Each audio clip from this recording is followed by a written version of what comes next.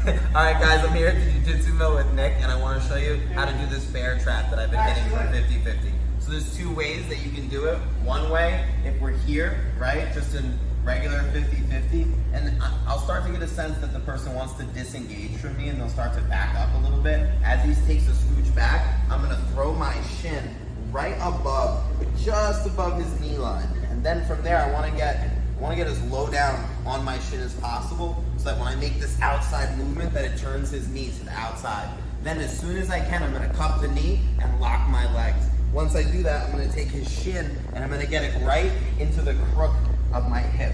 Once it's here, I lean forward and I get the tap. All right? Now, another one that you'll see a lot is when you're in 50-50 and the opponent stands up. So this comes the other way, right? So he stands up. From here, I'm going to post up. I throw my leg into the back of his knee and drive him this way and immediately lock. I want to grab the hip and come up, and he's going to turn onto his side to avoid back exposure. Again, I want to figure four my legs and then splay my knees.